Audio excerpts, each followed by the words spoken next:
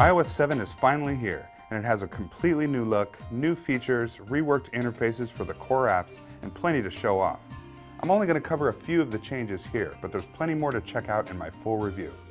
When you first start up iOS 7, you'll notice immediately the new passcode screen, colorful icon designs, and flattened buttons. This is the first time there's been a major redesign since the iPhone was released in 2007, so it can be a little jarring at first for longtime iOS users. Still, I got used to the new look pretty quickly, and I like what I see so far. To get started, let's check out the new Control Center. A feature already available in the Android OS, the Control Center gives you easy access to adjust your most used settings, and all it takes is a swipe up from the bottom of the screen. From here you can get to common actions like turning on airplane mode, setting up Wi-Fi and Bluetooth, and you get a slider for quickly adjusting brightness.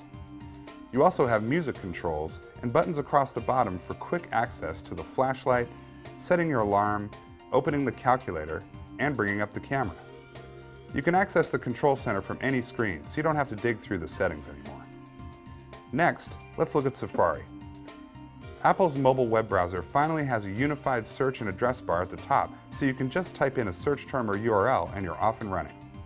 You'll also notice the flat design at the bottom with back and forward buttons, the share button, bookmarks, and a button to see all your open pages.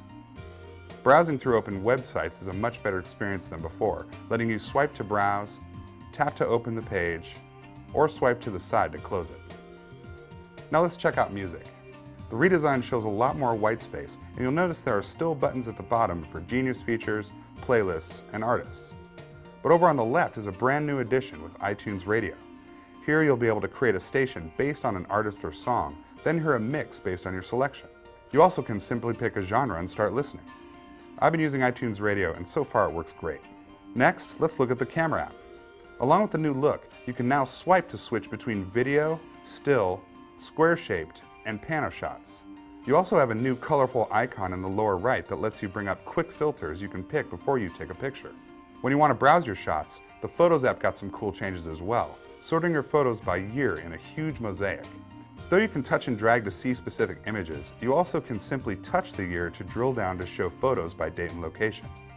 This is a huge improvement over the wall of photos layout we used to have in previous versions. The last app we'll check out is Messages.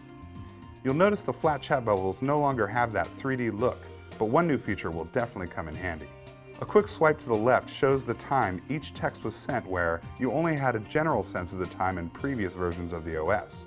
While it may not seem like a big deal, texting is now a major form of communication, and I know I'm not the only one who would like to know exactly when texts are sent and received. There's a lot more to look at, but in the interest of time, we couldn't possibly get to all the new changes. Read my full review for a complete breakdown of new features in iOS 7. Thanks for watching, everyone. This has been a first look at iOS 7. I'm Jason Parker for CNET. See you next time.